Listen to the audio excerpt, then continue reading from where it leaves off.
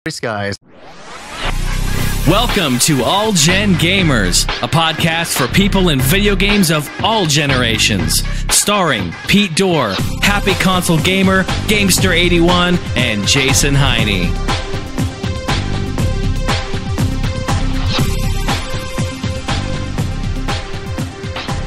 Alright guys, and welcome back to another episode of All Gen Gamers. This is episode 24, and we are joined with Gamester81, John. What's up, guys? What's going on? Johnny, the happy console gamer. What's up, Johnny? Yeah, I got the goddamn flu like Pete had, and I think we both got it from the whale. You know, that's what you get for looking at a whale's asshole. So, so yeah, I know. I got this flu, so if I start coughing insanely, I'll just run out of the room. That'll happen a bunch of times, I'm sure.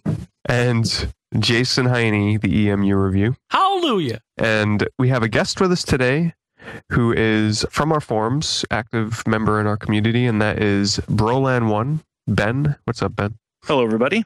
Hey, Ben, it's good to have you on the show. Good to be here. Thanks for having me. Definitely.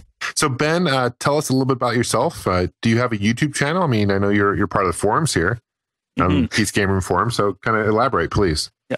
At the moment, I don't have a YouTube channel, but I've actually started up a blog. It's pretty much grassroots at the moment, just product reviews and things that pretty much anything that strikes my fancy when it comes to reviewing. It's called The Consuminator. So theconsuminator.blogspot.com. And I've just started up. I'm not really a prolific blogger, and I've considered having a YouTube channel at several different points, especially seeing how much fun the rest of you guys have with it. But my current kind of role in the gaming community is I'm a moderator on a Pete's Game Room forum. People on there know me as Broland1, and some like me, some hate me, but why would people hate you? Oh, you know what? You block a couple douchebags and people hate your guts for it. But you know what? By and large, it's a great experience. And I know I've made friends with a lot of people on there. Some of them I've gotten to know on Facebook. Some of them, none of them I met in real life. But, you know, people I've gotten to know kind of outside the confines of the forum. And yeah, that's pretty much where I come in. I'm a moderator. I'm on there constantly. And there's a lot of good people. There's a lot of good people in the forums. There really is, yeah. There are. And, you know, and they're people from all different parts of the world, all different walks of life. I mean, you know, when I see a lot of gaming forums nowadays, it's a lot of younger people who like to kind of sling insults back and forth. Trolling is allowed and it's rampant. I find with this forum in particular, there's a lot of people, you know, who are my age or above. You know, I'm 30 years old, so I'm older than a lot of gamers that you'd find online. But you have a nice little balance of people on there, and the discussion's usually very intelligent. You don't get a lot of the fanboy debates. You don't get a lot of the, you know, pointless back and forth bickering. Most of the users on there are very contributory. Most of them are very insightful, and you know, I have a blast on there every day. In fact, I usually check the forum before I even check my email. So. You usually, you're right. You usually see that on a lot of other forums. It's always like console bashing, like a PS3 is better than 360, and it's like, what a pointless argument that is. I'm so happy that people are not doing that. The people on our forums there are very respectful. It's nice to see. Yeah, they are for the most part. And it's funny because I still get people who kind of come at me or like, you know, well, which do you prefer, the Xbox, the PS3, or the Wii? And I'm like, I own all three. I don't have to have a preference. Exactly. Right. I've been saying that for years. It's like people always bitch about it. Dude, buy them all and shut up. Yeah, end of story. I have this long-standing theory about, I'm not even going to say fanboys because that's almost offensive in a way. And, you know, I'll say obsessive fans, you know, they're kind of limited by their choices. You know, they can only have an Xbox. They can only have a PS3. They can only have a Wii. So they feel inferior and they have to go on forums and on YouTube and kind of slander the competition because they don't want to admit that they have the weaker system, even though they're all great. I mean, exactly. They all have strengths and weaknesses, they all do their right? own thing. That's it. Yeah. They all do. And I think anyone who purposely limits themselves to one system or, you know, they evangelize the PS3 over the Xbox or vice versa, they're really missing out because every system has great exclusives. And honestly, I find the debates are tiresome. Every time I watch like someone slinging back and forth, you know, your system sucks, it's like a hamster spinning in a wheel. I'm just like, totally pathetic. So yeah, that's when I see that on the forums, usually, you know, myself and the other mods, you know, by the way, hi guys, if you're listening, I know you are. Just had to say hi, share some of the love with the other forum members. But when we see that kind of stuff, we usually stamp it out right away. So it's grown substantially since I started. I mean, there's like 3,200 members now, something like that. Wow. Yeah, there's a lot. There's a lot of people on there and a lot of active ones. And, you know, we just got to keep it, you know, safe and guarded. Well, Ben and the rest of the moderators, we thank you for keeping our borders safe there in the forums. You are very welcome, sir. Yes. Now, Ben, you also have a extremely large CD collection, it seems. Oh, you saw my Facebook, eh? Yes. Yeah, that's outside of video games. I'd say my passion when it comes to collecting is albums. I own about 4,000 CDs. Nice. Wow. Yep. And as the picture on my Facebook will attest, you saw that, Pete. It's all alphabetized, by artist name or compilation title, chronologically by release date. Yes, I am that nerdy. And I love that's crazy. That's so much work. What's your do Facebook? I have you on Facebook? Ben? Yeah, Ben Rowland, Rowland. That's me. Yeah, Have it's you quite a added collection. me? Yeah, I'm on yours as well, Jason. Okay, because I want to see that. Yeah, it's a pretty big collection, and I get the usual questions from people like, why did you sell Holy them? crap! You saw my it, Johnny. God. Look at that. Hey, I see your G.I. Joe box set up there. Awesome, man. And your Transformers box set. That's cool. Yep, Nice. you are not seeing things. And then what else do I have up there? You can't see it, but it's the entire series of Batman, the animated series from the early 90s. Sure. I had to get that when it came out on DVD. Wow. So yeah, so I've been collecting CDs for about 20 years now. So that's definitely my passion outside video games. And you know what? Wouldn't trade it for anything. I like how you have it displayed too. It's really well done. Nice. It's well It's displayed, really yeah. Yeah. Do you get into records at all, or just CDs? You know what? I really, really want to get into vinyl, but considering how much I spend on CDs right now and video games coupled into that, I think another format would probably bankrupt me. So I do plan to get back into vinyl one day. I do actually have some vinyl records. Like I have original Beatles recordings. I have original Rolling Stones recordings. I want to get a good record player and a good sound system. So that's something I'm eventually going to look into getting. And there's a lot of stores in Toronto, which is where I live, that sell vinyl really cheap. Whereabouts in Toronto do you live? I used to live in Toronto as well. I live in the East End on the Danforth area. Okay, geez, I was a little kid when I lived there, but I lived in a place called Georgetown. Don't know if you've heard of.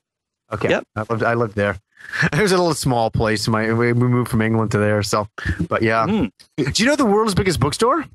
Yep, that's on near Yonge and Dundas in Toronto. I go there a lot, actually. My father used to manage that place when I was younger. Yeah, 11 years ago, type of thing. Wow. So yeah, those are my memories from Toronto. But yeah, Toronto is a great city. I love that city. Mm-hmm. Go ahead. I'm sorry. No, go ahead. Go ahead.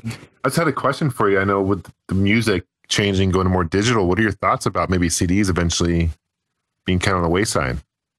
It's inevitable, but it's also very sad. I mean, I'm one of those people that I'm a very tactile kind of person. I like to have something I can hold in my hand and appreciate, as well as, listen to or play or watch.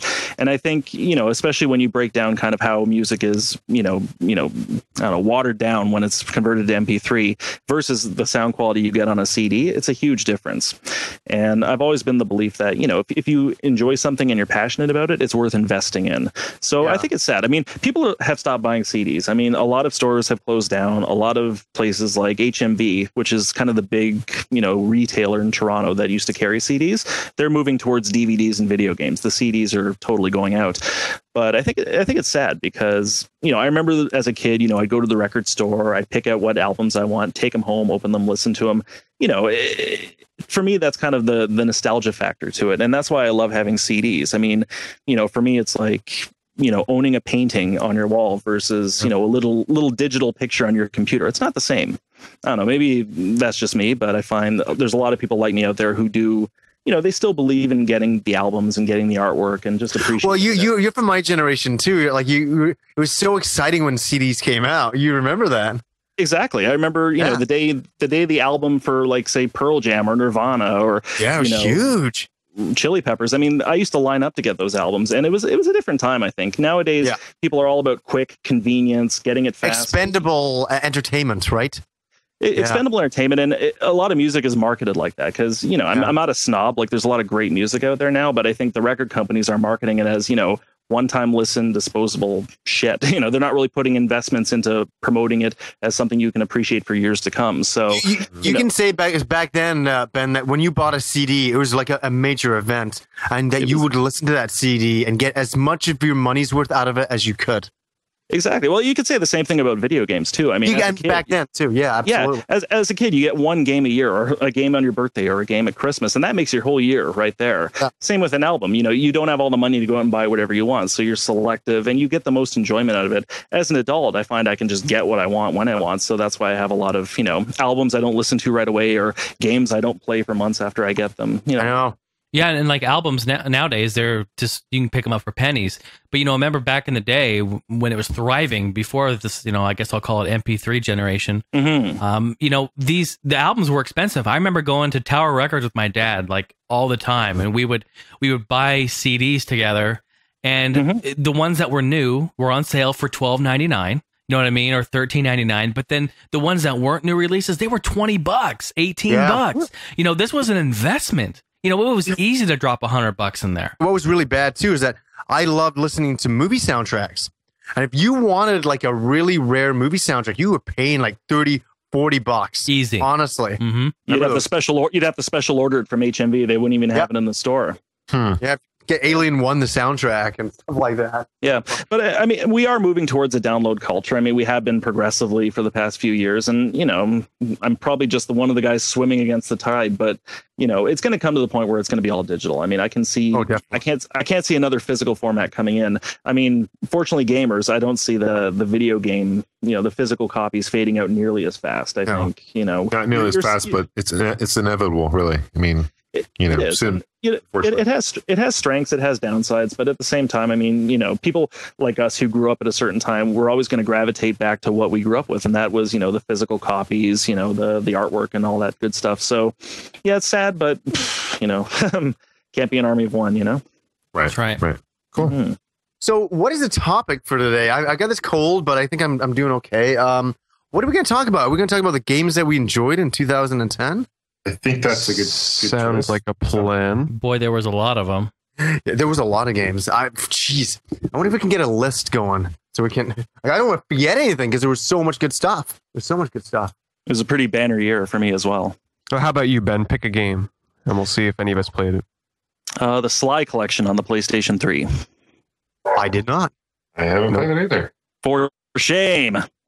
No, I got it as a Christmas gift, and it was probably the last game I got in 2010, but I would definitely say it's the one that I've enjoyed the most, just for nostalgia and just fun factor, I was going to say, I've only played the original Sly. I haven't played Sly 2 or 3, and I never made it far into Sly 1, so this would definitely be a worthwhile purchase, I'd assume.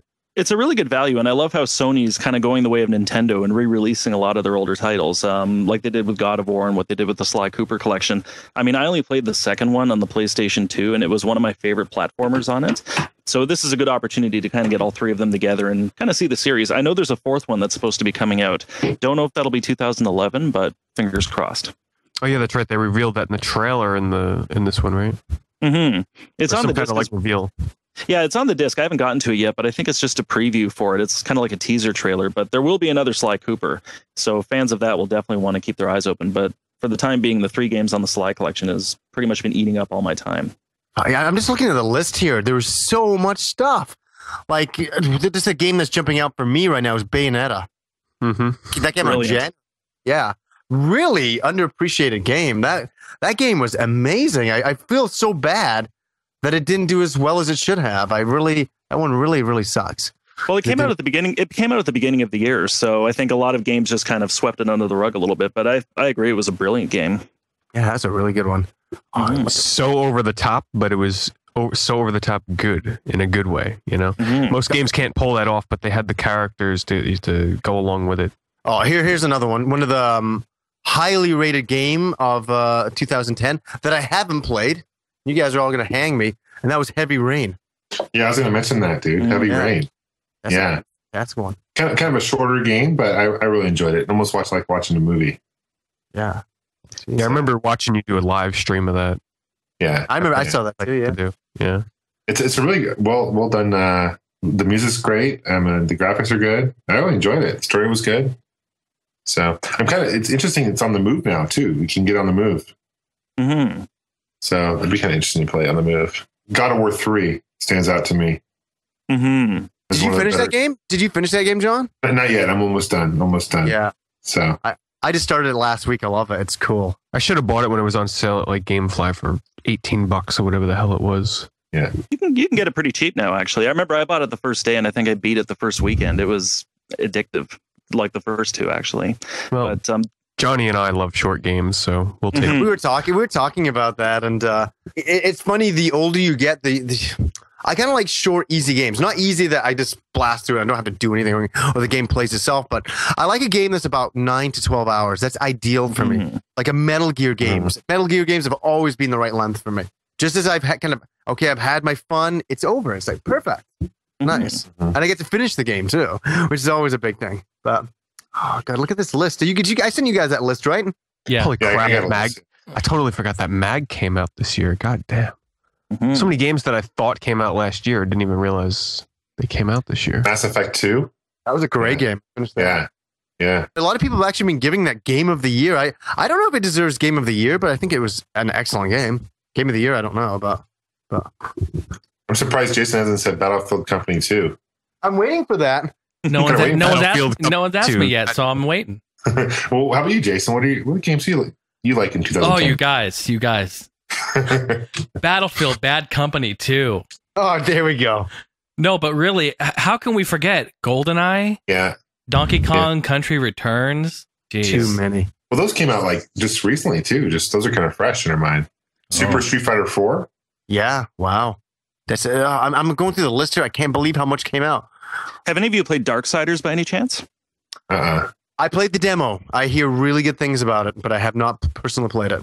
It came out around the same time as Bayonetta, and I remember buying both of them together, and I only just started playing Darksiders right now, and it's actually a really good hack and slash. A lot of people didn't like it because, I don't know, I guess it was derivative of, Dante's Inferno and maybe other higher profile games, but for a hack and slash game, it's definitely one of the best that I played, so that's a very high recommendation for me. A lot of people are comparing it to Zelda. Do you see the That's what I heard too, yeah. In terms of the environmental puzzles, yes, but I find that it's more combat heavy. I find with Zelda, I remember there was a lot more puzzles, a lot more traversing. In Darksiders, it's just pretty much slash the hell out of things, but that's a strength in this kind of a game.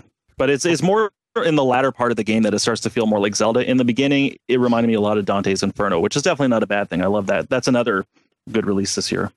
Do you recommend it? What would you give it? Like I hate to say, put you on the spot. From what you played right now, would you say it's like a 7 out of 10? Or it's like a must-play game? I would probably say it's about a 7.5 to an 8. I mean, if you like hack and slash games, and I definitely do. I mean, I'm a big fan of like the Devil May Cry. I love the God of War games. You'll feel right at home if you're playing Darksiders. If you're looking for something new and innovative, it might be, a couple points lower, but definitely recommended from people who love those kind of games. Oh God, here's another one I'm seeing here. And who picked this one up in 2010? Final Fantasy 13. Me. Right. Yes. Love it. I don't care. All you haters can hate. I love Final Fantasy 13. You finished it, didn't you, Pete? I am like right at the end, and because there's 13 chapters, I think, something like that. Well, let's just say there's 13 chapters. I'm on like chapter 12, so I'm like right there. Wow. Yeah. I haven't picked it up yet, man. I've been meaning to. Is it you recommend it? I've heard mixed things. I've heard it's very linear. I heard it's very mixed, but here's the thing. I've said it. You have to go into this game, and you have to like the characters in the story. If you don't like the characters in the story, you have to like the battle system. If you don't like either of those, you're not going to like the game, because other than that, there really isn't anything that really carries it forward, because yes, it's very linear. It takes about 20 hours before the game opens up a little bit and gives you a little more freedom. 20 hours before you can even select who's in your party. Prior to that, the game selects who's in your party, and sometimes you only have 2 team members, but once you get to that point, even before then, I really enjoyed it because I really liked the character development and just the environments and the way the story was going. I found it really interesting. Just a tip though, make sure anytime the game gives you a chance to check your like log where it keeps track of what characters or what and what locations or what and what term means this or that, make sure you read it, because it gets very complex, and if you lose track of like what Lassie and Falsey and all that stuff is, you're not going to enjoy the game. Mm-hmm. I was lucky enough that I love the battle system, I love the graphics, I love the music, I love the characters and the story. It wasn't my favorite Final Fantasy, but I thought what I played was good. But I kind of just let it go. I was like, I don't know. It didn't do it for me. I didn't hate it, but it didn't do it for me. You could probably get it for fairly cheap now, right? Oh yeah, it's been out for a minute. $20 probably if you get it used. Yeah. Huh. Mm-hmm. Well, Okay. for one point, I don't remember where I heard it, but one point someone brought up, and it was a good point. With Final Fantasy 12, they, overall, that game was actually really highly praised. Quite a few people liked it. The review critics and all them liked it, and they seem to have a pretty good system down for the. I know some people absolutely hate that game, but I thought it was a good game. Why would they get down all that great work, the gameplay, and then go and change it drastically in 13? They took a little bit of too much of a risk, and I don't really think. But they do that with every Final Fantasy, though. Every Final Fantasy, they do different stuff. It's always like a different game completely. Mm-hmm. It's its own game. Type of thing. Because there's things in Final Fantasy, I'm like, oh, I love this, and then in the next Final Fantasy, it's not there at all. I'm like, oh, damn. They always change it up, and they're very experimental with Final Fantasy. It's really interesting how much they do experiment and take risks. And sometimes it can be good, sometimes not so good. Well, hopefully what they've learned. Go ahead, Ben. Oh, it's one of the strengths of the series, really, because no two games are alike, and that's what I've really liked about the Final Fantasy series. Part 13 was maybe a little bit iffy for me, and I, like you, Johnny, I kind of gave up on it after a couple of hours, just because for me, at least, the battle system, I found it very hard to warm to that with the whole paradigms and assigning these abilities. It was different. It was interesting, but yeah, I did about 20 hours, and I'm like, I'm out. Mm-hmm. It was kind of like me with Final Fantasy 12. I did 25 hours, I'm like, I'm out. I knew that some people would love the games, but it wasn't for me. It's like one of those things, as you're saying, right? Yeah. Mm. Oh, we're bringing John back in. We lost him. Okay, I'm here. Sorry, I was running off and getting my copy of Final Fantasy 13. Sorry about that, guys. Sorry about this, I couldn't wait to get it. I just had to leave the podcast and run and get it. You know how it goes. You had to shut the computer totally down. I did. Couple of games, that I really wish I did play. And maybe some of you guys have played them. Infinite Space on the DS. I really want to play that game. I passed that one up. It looked interesting, but it looked a little too complex once I really looked into it. It looked like one of those games where, you have to spend a long time to get into it. That's what it looked like to me. I still got to pick that up. And Red Steel 2. That's another one. Because Red Steel 1, I know wasn't the greatest game, but I heard good things about Red Steel 2. I think I watched a couple of reviews on YouTube, and people were saying great things about it. I didn't pick that up either. I just bought it yesterday. Oh, did you? Yeah, it was on sale for $20 with the Wii Motion Plus attachments, so I couldn't pass it up. I also heard really good things about that. Yeah. Have you played it? No, I just got it yesterday. I'm already it's on my pile. I guess we're all alike in the sense, we have a pile of games that we're waiting to get around to. Oh, yeah. And pretty much every Wii title, the must-have Wii titles like Donkey Kong, Red Steel, Dead Space Extraction, those are like next on my list, but Red Steel especially because I really like the gameplay videos. I played the first one. I mean, I got it at launch. Yeah. And, I enjoyed it. Yeah, it's pretty glitchy, and there's some problems here and there in it. But I felt the same way. I liked it. I really enjoyed it. I did. Mm-hmm. I thought the controls were, really intuitive, and I like the gameplay. I always remember that freaking clown level in the circus. Just freaks me out. I still have nightmares over that. I totally. Every time I bring up Red Steel, I always mention that weird, trippy carnival level. That level is so freaking. It was weird. hard as hell too, man. I died a lot in there trying to get through it. I think it's worth playing the game just to get to that level because I have never played anything like that before. Now I don't want to hype it up to be like something crazy, but I'll just say that the game was enjoyable. Like you said, for a launch game on the Wii, it showed off. Look, all I'm going to say about it is, I got it at launch. I paid retail for it. Right, you can get it for probably pennies on the dollar right now. And it's worth that. I was happy I bought it. I'm still happy I paid retail. I thought it was a good game for that. So if you haven't already played that, check it out. But that's one too. I have not gotten the second one. I'm just looking through the list. I saw it on there. I totally forgot about it. I feel bad about that. I'm gonna have to pick it up. But if Ben got that for $20 with the Motion Plus, that's just awesome. Yeah, that's totally. a really good deal. I think one of the reasons why they're doing that is aren't they combining the Wii Motion Plus with the Wii Remote in all future games? Is that what they're going to be doing? They're going to combine it into one controller? They've already done that, yeah. Oh, they've already done that. Okay. Well, I didn't know that either. Yeah, it came out with the 25th anniversary Wii. Okay, yeah. Controller. That's interesting. Huh. Mm-hmm. But now you can pick up the controllers. I have a blue one, and it has it built in too. Mm-hmm. I also have a pink one. And it's built into that too. I'm sure you do. Very nice. So here's one. It's standing out to me. I'm just going to mention it to get it out of the way for me. But I think I think I know what my game of the year is for 2010. I actually think I know what it is. Spoilers. Drum roll. It is Dragon Quest IX, Sentinels of the Starry Skies. That is my game of the year. No big surprise. It was only the only game you were playing for 7 months. It felt like that. It really did. But I really enjoyed it. I love the multiplayer aspect. I've said that so many times, and I had so much good fun playing with my friends in that game. And it's not the most graphically amazing game of all time, but it's a lot of fun. And yeah, that's definitely my pick. There's a lot of other great games, though. I'm just not. It sucks. I always hate having to choose one. There's so many other great games. Like, god damn, if I go through this list right now, fuck. I can't believe, like, I'm noticing so many games that, Christ, wait, like, seriously, Sega and Sonic All-Star Racing came out this year? That was at the beginning of the year, right? God. Man, making my top list is going to be harder than I thought. Hey, how about Mario Galaxy 2, you guys? I know, I saw that there too. Yes. I'm surprised none of us have mentioned Red Dead Redemption. Of course. I tried so hard to get into it. Oh, you didn't get into it, Ben? The whole thing with Red Dead Redemption, I mean, I see why people like it, but I think it's the same problem I had with Grand Theft Auto 4. It's just so much plotting, so much traveling, and the jobs really didn't click with me. I know a lot of people kind of have the same complaint with it, but it's just, I don't know, these open world games, they kind of give you burnout after a while, and I think Red Dead Redemption just didn't. I tried. Like, I really wanted to like it because it has all the ingredients of a game that I would love, but just for some reason, it just didn't gel. Yeah, half the game is traveling, going from point A to point B, so they always... I mean, I know you can take like taxis, stuff, whatever, different chariots, but still it's a little excessive on the traveling part aspect. And some people love it for that reason. I mean, it's a beautiful game and the open world is fantastic. But I mean, once the eye candy sheen kind of wears off, it's like, okay, I just want to progress the story a little bit. I want to progress the story. And it's just, for me, it took too long. Maybe I'm just getting impatient. I don't know. But I'm going to go back to it because I think eventually it will click with me. I just have to give it time to kind of simmer. Right. Oh, I got to say here, two games came out this year that are definitely two favorite games of mine and Pete's, and that would be Front Mission Evolved and Final Fantasy 14.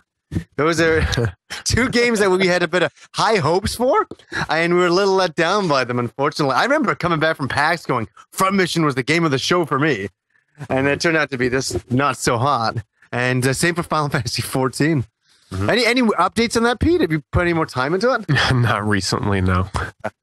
That's Johnny, remember at PAX how big that display for Final Fantasy was? Oh, yeah. Huge. Playing on the PS3 hardware. Right. They had PS3 controllers. It was happening. And now it's not happening. But I remember saying to the guy, I said, when's this coming out for PS3? He's like, I don't know. I'm like, wow, okay. Maybe we're showing a demo or something then. We don't know when it's really glad you have it here, buddy. Yeah, he's like, I don't know. I was like, oh, okay. Sure. Did you pick up White Knight Chronicles, Johnny? I sure did. Did you ever see, you probably didn't see, I did a new Gamestop episode and I mentioned it. And I mentioned that I thought the game world was beautiful. I thought the music was awesome. I liked the character designs. I liked all that stuff. But it kept freezing on me. Oh, really? I don't remember that. Did it. So what's so funny was, what was awesome, it kind of worked for the video when I was describing that it was frozen. I thought, man, it sucks that, I'm only telling these guys that it's freezing. They're going to think it's my PS3 or something like that. But when I was capturing the footage, guess what it did? It froze. I remember that now. I did. Do you remember that? And I went up to the TV and I said, look at this. It froze on me. I was so happy to have that. I actually had to drag the camera out again just to film that little bit. It was pretty funny, but I had such high hopes for White Knight Chronicles, and that was a bit of a disappointment. I hyped myself up really, really high for that. Level 5, it was it was basically Dark Cloud 3, just without the title almost. With online, it was like Phantasy Star meets Dark Cloud. Isn't part 2 coming out this year? I believe this year, yeah. The thing, part 2 is they're going to bundle the first game with the second one. You actually have to finish the first game before they let you play the second. Shut Ooh. up. Are you kidding? That's crazy. No. So don't delete your save files. You are kidding me. I'm totally sorry. I'm totally in shock. They are making you play a broken game. And I'm saying broken in the sense that it freezes on you. It froze on me like 3 times. That's what was killing my love of it. I'm sitting there leveling up for a long time and it freezes. Yep, I read this months ago. They're bundling the first game with the second, and because the developer or something, the creator said he doesn't want you playing the second one without playing the story of the first. What? That is. I'm automatically not buying it now. Well, I would have actually bought it if they didn't make me do that. That's like saying terrible. That's like saying we want to fail with this game. Yeah, that's a terrible marketing plan. You have to buy the first one pretty much to buy the second. No, they're giving you the second one. They're giving you the first one when you buy the second game. Okay. But still, like, Still. Somebody's not getting a reach around. Yeah, no shit. I want to play the game that is fixed. Maybe they fixed it. Maybe they I think they did say they were going to do some improvements to it. I could be wrong. It's been a while since I read this, but I think they did mention something about that. They're going to update the graphics. Something they're going to do. I forget. Huh. Wow. That's a shock. That's pretty whacked. Here's one for you guys. Endless Ocean 2. Mm. Yeah, I know the whale would love that. This one is his favorite Game of the game. Where's a whale anyway? Speaking of which, You haven't heard him in the past 2 episodes, I believe. No, Pete had the flu from him, then I had the flu from him. That's right. then He's still in transit somewhere. Where the hell? Yeah, well, I think Jason was going to go check the what was he, the pool or something? No, you guys, look, I went out there, okay? Wasn't in the pool, but I noticed that the water in the pool is at least 4 inches lower. huh? So what does that mean? The hell does that mean? It never goes down that low. Never. The hell does that mean? I think he's been in there. He's been in there. I think so. so. So therefore, it's official. The whale is at your place. Well, I don't have physical confirmation. No, I think Jason's kind of he's trying to pull one over on us. I think I definitely think so. I think something's going on between the two of them. Yeah. Why you guys always got to jump to conclusions? Don't tell me what to do. Don't tell me what to do. We'll come back to that one. That's Hey, mysterious. Gamester, I'm going to put you on the spot. Okay. Uh-oh. We heard Johnny's game of the year. Okay. So, Gamester, what is your game of the year, 2010? I'd probably say Red Dead Redemption. Although I'll say this, I'm really digging Scott Pilgrim versus the World, the game. That's good. Have you guys? Did you get past the first level? Dude, I did. I got past the first level. I'm like halfway through it, actually. But so far, I'm really enjoying it. Where is the end of the level, you guys? Because I played for like 30 minutes and like never ended. It's way too long. It's way too long, those levels. So I don't think I even passed it. Yeah.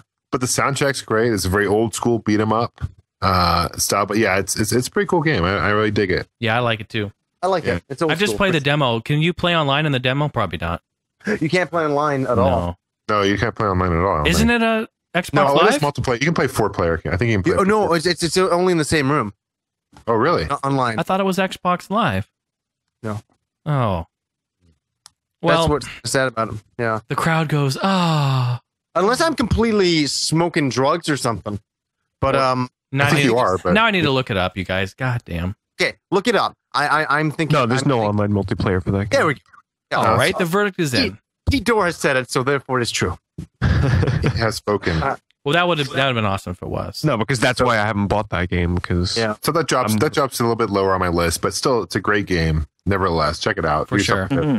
Yeah, definitely. Oh, okay. Let's put it back to you, Jason. Not putting you on the spot, but what is your favorite game of the year? Don't tell me what to do. All right, it's a toss-up. Don't laugh. I already know that's the There we answer. go. Well, yeah, You guys don't know shit. between Battlefield Bad Company 2 and Battlefield Bad Company 2 Gold Company 2. Edition. Shut up. Shut up. Shut the Gold front edition. door. You Wait, don't know. He's going to say GoldenEye. No, he's going to say Rock of the Dead. You know he's going to say Rock of the Dead. Say I like the GoldenEye. guesses. Any more? Any more bullshit coming my way? Hydro It's gonna be Thunder. GoldenEye. It's going to be GoldenEye for sure, yeah. Hydro Thunder. There had been a Barbie game released last year, right? I know you like the Barbie games. Yeah. It's a toss-up here. He's going to say Donkey Kong. He's going to say Donkey Kong again. Either Lego, Harry Potter, or Toy Story 3 the game. Lego. Yeah, fuck you all now. What is your answer? What is your final answer? Of It's Bad Company 2. course it is. Of course it is. But you know what? There were so many. There were so many good ones this year. I really like Hydro Thunder. Holy Hydro Thunder. moly. Oh, yeah. Hydro I'm Thunder. freaking addicted to that on Xbox Yeah. Live. Pete was streaming that the other day, and the three of us were playing, Johnny, and I was doing shitty, so shitty. I do shitty if it's streaming or it doesn't matter. I always do shitty at that game. No, but seriously, It was like, like attacking Gamester. people were like ripping me to shreds, dude. Apparently, I wasn't reading the comments because I was focused on the game because I was doing so shitty, but it was terrible, man. Terrible.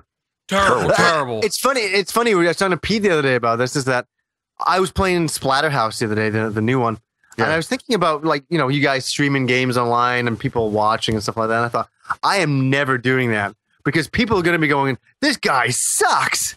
The happy console gamer is a correct, because I was playing Splatterhouse and I was having some hard times in some It's levels. a tough game. I've heard it's tough. It's very hard. I heard some of the boss battles are. Some of the stuff is crazy. And I thought, if I was streaming this, all these kids would be going, he's a loser. He sucks. This guy doesn't know video games from an asshole. You know, like I was redoing the same level for like 40 minutes. It was ridiculous. You remind me, I was playing Castlevania Lords of Shadow yesterday online, streaming it for people, and I was stuck on the second Titan battle, the one that's like a direct ripoff of Shadow of the Colossus, like unbelievable. But I was on there for about an hour, constantly getting killed by this freaking thing, and I was going insane. And people must have been like, man, he sucks at this. But thankfully there was some people in the chat room that had played the game before and knew how much of a pain in the ass that battle was. But it was just so bad because the platforming in that game and the mechanics at that battle were just terrible. It really wasn't about skill. It was about luck and learning which way you have to jump to avoid the attacks. And still a great game, though. I've been playing it. Gorgeous game. Unbelievably good looking. I bought it day one, and my reaction's pretty much the same. I've tried. I mean, it's a good-looking game, and it's probably the best-looking 3D Castlevania. But at the same time, it's the platforming is trial and error. The boss battles are trial and error, and that sucks. I pretty much just. And the thing is, I bought it the same day as Enslaved because they both came out the same day. Going from the platforming in Castlevania to Enslaved, it was like night and day. So it's very hard for me to go back to it. Though I think I will, because I mean it has potential. No, definitely go back to it. It's a good game. It's unfortunate that some of the boss battles are not that great. Some of them are really just downright, you know, they are challenging and it's based on skill. But some of them are a lot of luck of the draw kind of stuff. Trial and error. Yeah, the puzzles are just killer though. I remember that first one where you had to spin around those stone circles to rescue that girl, and I had to go to a YouTube walkthrough to get through that. It was just so frustrating. Other than that, though, I think the gameplay, the standard gameplay in it is really, I like it. I go into it, I'm not thinking it's a Castlevania game, honestly. I'm just looking at it as a great 3D adventure game, and that's what I'm getting out of it. So, okay, we're going to go to Ben. I'm going to put you on the spot right away, and I'm going to give you a chance to think. What is your game of the year? I would say Alan Wake. Oh, Yeah, that's a good one. interesting. It's an interesting choice, and I know a lot of people didn't like it, but I grew up on Resident Evil games, and the one thing I always hated about them was the controls. You know, you can't run and shoot at the same time, and your ammo shortages. If the Resident Evil games controlled like Alan Wake, it would be perfect. Like, that's the thing. It was atmospheric. It was a really good story, and I just got sucked into it. I still haven't played the downloadable content, but I would definitely say Alan Wake is probably my front choice. That or Fable 3. I mean, both games I loved and played incessantly. So I got a question about Alan Wake. Did it do really well? Do we know? it Or was it kind of like... No, I didn't think it did, which is kind of... It didn't sell very well, and I think it was a high put this way. It was highly priced. It was a full retail price game, and it only had like 8 hours of gameplay, which scares off a lot of people. Ooh, I'm in.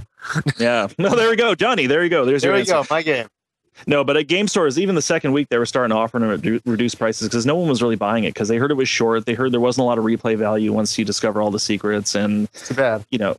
But it's still a great game. I mean, anyone looking for good atmosphere and kind of almost a Twin Peaks kind of setting, Alan Wake is definitely the game to go for. Well, yeah, I heard they had a whole bunch of these planned, like 3 more games and all this. Maybe a couple more games, I think it was. And I wonder if we'll see them now.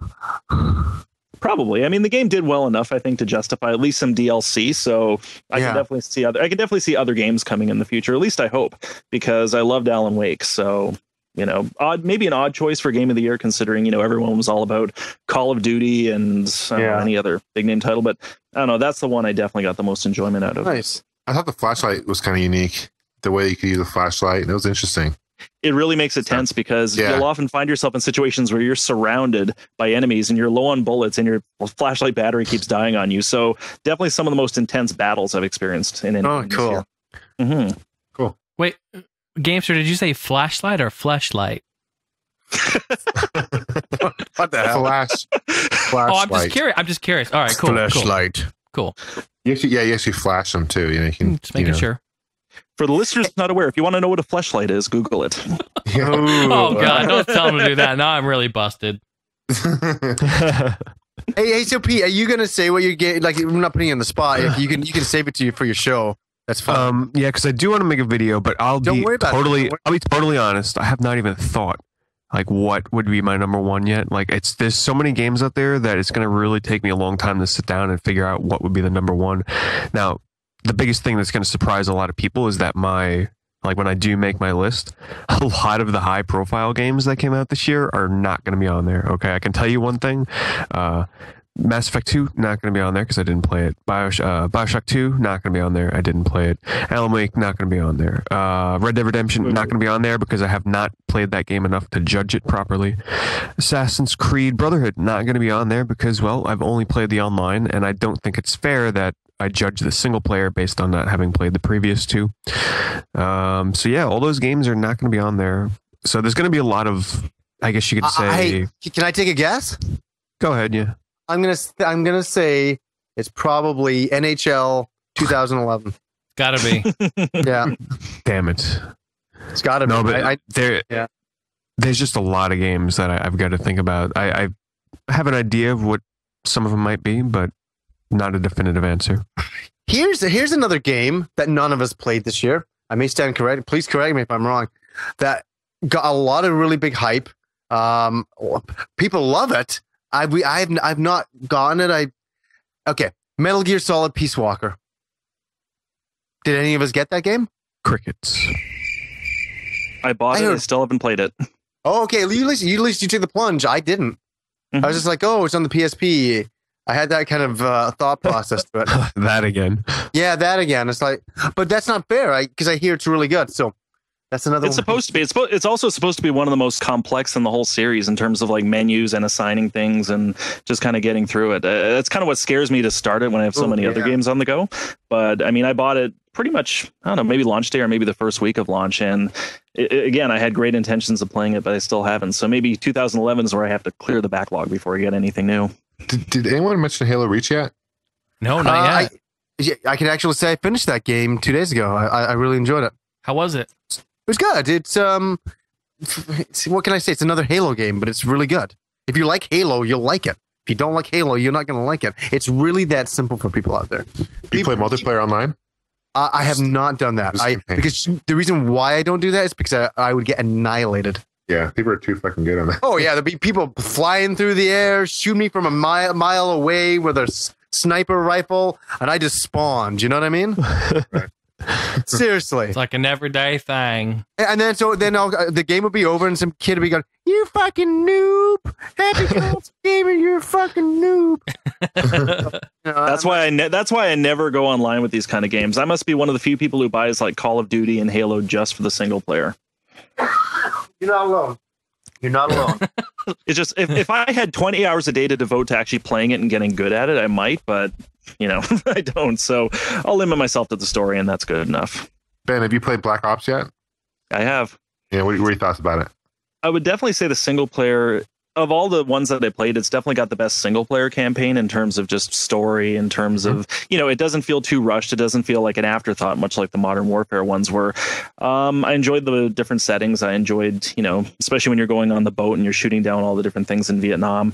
So I think it was definitely the most varied and, at least for me, definitely the most satisfying when I finally beat it. I didn't feel like it ended abruptly and I was sitting there going, okay, that's it.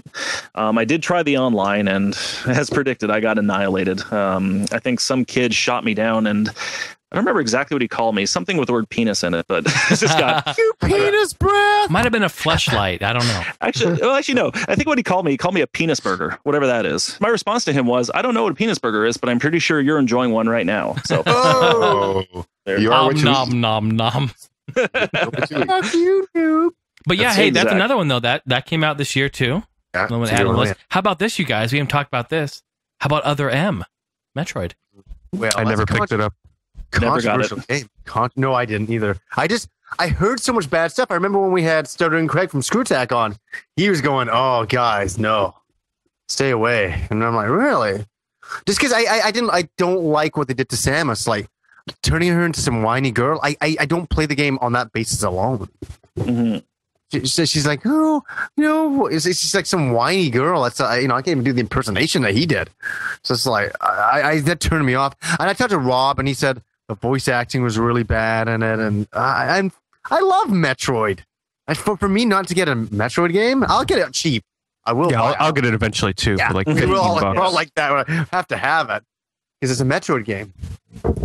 What are you guys' thoughts? Ben, did you play it? No, I didn't actually, and for the same reasons you did. I heard a lot of stuff about how they changed the game, they changed the characters.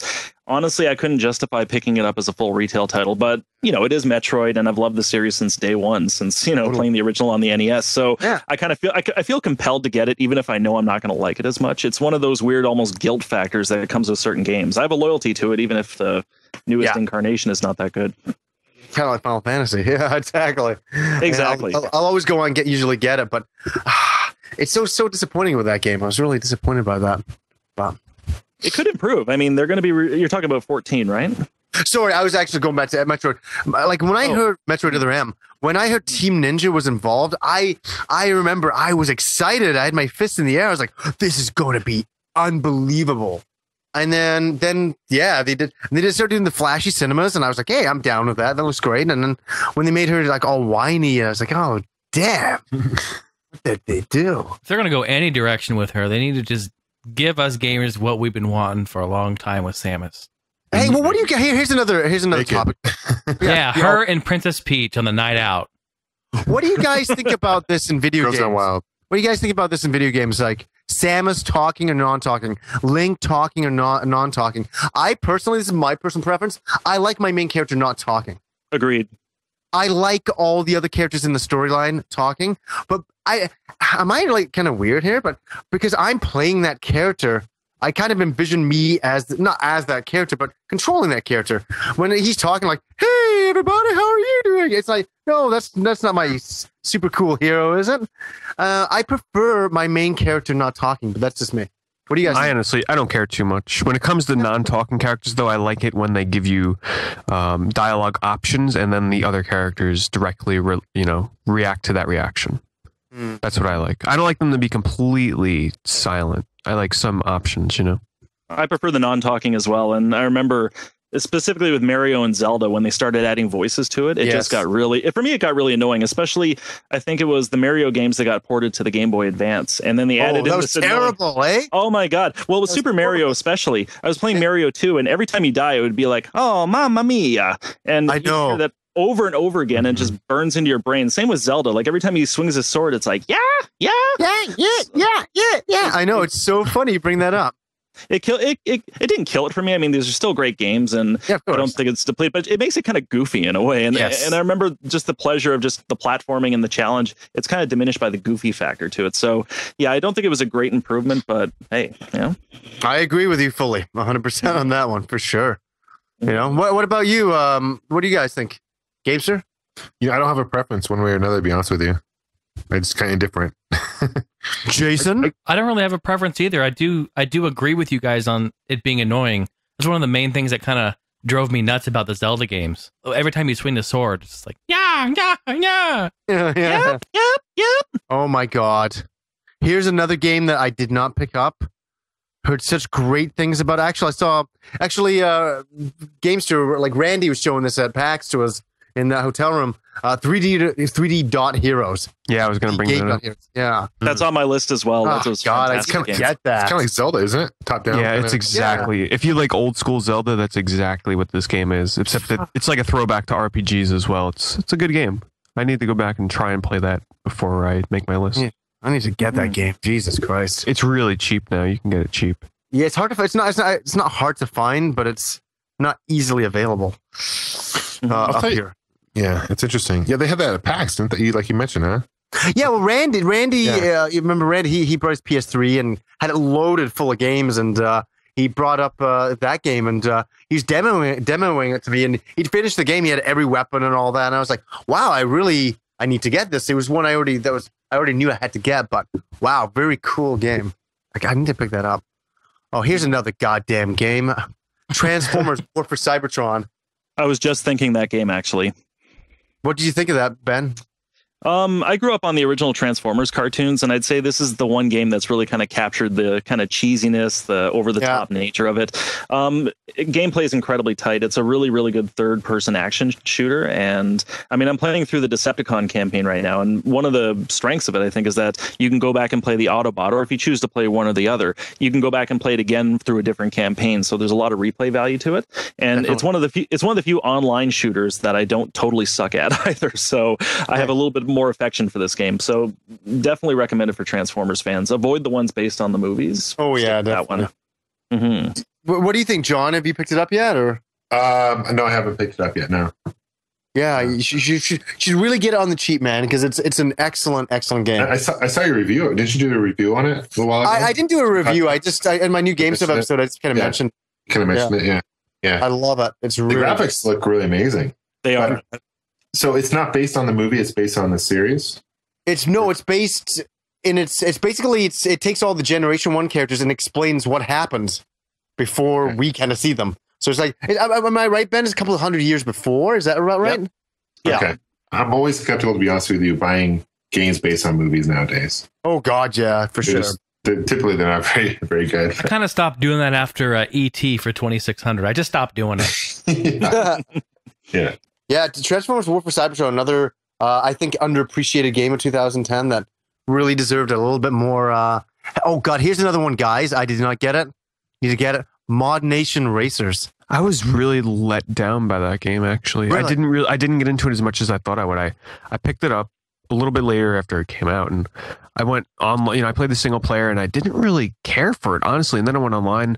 The biggest back for me was the controls were overly complex, and something just felt off with the handling on it, and the graphics were a little bit stuttery, like they were trying to push the graphics couldn't handle, I guess, the speed of the game and having to render these user-created levels. It felt off to me. There was a separate button for sliding, separate button for jumping, separate button for doing this, that. Like, it was too overly complex for a kart racer. The load times I hear are really, really bad. Oh, God. The load times. Terrible. Mm-hmm. Yeah, maybe that's what killed it. We actually have it at work. I played it a lot. Actually, a little bit against some other people. It's kind of a fun game, but I don't know if I need to have it. I remember being hyped for it, though. I'll get it cheap, and when they actually issue a patch to... actually, correct me if I'm wrong. Have they patched the load times yet? I know they released a couple of fixes, but I'm not sure if that was taken care of. Do you know? Not sure. I don't know. I know I played it maybe really not that long ago. Like, it was a while since it had been out, and I tried to play it again, and there was still bad load times. So, Sin and Punishment Star Successor. Sin and Punishment? Oh, yeah. I see that a lot, too. It's a good game. Game of the year? Hell no, but it was a very enjoyable arcade shooter that, honestly, I never expected this to ever... Whoever expected a sequel to Sin and Punishment to come out in North America, considering the only U.S. release we've had of that is on the Virtual Console. Mm-hmm. And even then it was an import title. Yeah. But I think they translated it, though. Right. Do you think it'll become rare? It's one of those games that in my mind would become rare, but... Honestly, like, I don't think they really are. In terms of like regular retail games, it's really, really hard to classify games as rare anymore because of eBay and GameStop and all that. Right now, at least, there's really nothing truly rare. Well, no. Like right now, it's not rare. But I'm saying in a couple of years' time, maybe it didn't get a huge print run. Right now, it feels like there's a lot, but then all of a sudden, 10 years. Pete, I agree with you, and you're right in like 99% of the time that's true, except for with most recently the Mario All-Stars 25th anniversary. That's a weird one. Oh, that is an exception because that thing's rare now. Yeah, I got burned with that one. Oh, you and me both, dude. And for me, it's my own stupidity, actually, because I was in a store, I saw it on the shelf, and I was in a rush to go, and I said, okay, well, I'll come back tomorrow and get it. Lo and behold, they were all sold out, and they're now going for, what, $100, $150 on eBay? Whoa. Yeah. Oh, yeah. Can I tell my story? Sure. All right, so I pre-ordered it, like 2 months ago, right? And you guys know how GameStop is. Okay, this is my kind of bash at GameStop. I don't really give a shit. So here we go. You know how you go to GameStop and you buy a game, right? And what's the first thing they say to you when you're standing there in checkout? Would you like to reserve any games? Fuck yes. What do I say? Sure. You say fuck yes. I say, yeah, I would. Mm-hmm. And so what do I pre-order? I pre-order all these games. I pre-ordered Mario All-Stars. It's like 2 months away, a month away, whatever. They don't say anything about it, right? And I just paid for it in full. I'm like, I'll just pay for it right here. It's only $30. I don't care. Paid for it. Anyway, time came around. I was working a lot. It was the holidays. Look, I have myself to blame, all right? But I didn't go and pick it up. I went in there. I said I reserved the game. This was maybe 3 days after it came out. Either way. Oh, no. I said I reserved the game. I paid for it in full. Here's my receipt. I'd like to pick it up. The dude laughed at me. He goes, oh, man, we would have sold that. Ooh. I go, what do you mean you would have sold it? You paid for it in full. I go, look, I paid for it in full. I mean, this is it. I like a month ago. Guy goes, oh, man, no. Our policy is we hold them for 48 hours. If you don't come in, we sell it. I flipped a lid. Did they give you your money back? I go, dude, you've got to be kidding me. I paid for it in full. Oh, my God. You don't say shit about it when the first thing you say to me when I come in and buy anything, would you like to pre-order? Would you like to pre-order? Would you like to pre-order? So I do. You don't say shit about it. Now. Make sure to come in and pick it up within 48 hours or it will be sold. As a matter of fact, where's my receipt? I don't even know if it says it on the receipt. Hey, there's a survey you can take, Jason, on the yeah. Oh, Did they call you, Jason, to say, hey, it's in? No, they're supposed to do that, aren't they? Dude, I got voicemails for Smash Brothers Brawl. I got voicemails for Black Ops. I didn't get one call or even a text. Sometimes I get text messages for this. Nothing. Wow. Did you get your money back? So he's like, well, I can call other stores, see if I can find it, or I can just give you your money back. I'm like, yeah, why don't you call the other stores? And at this point, I'm freaking out because I'm like, I know this shit's not going to be available.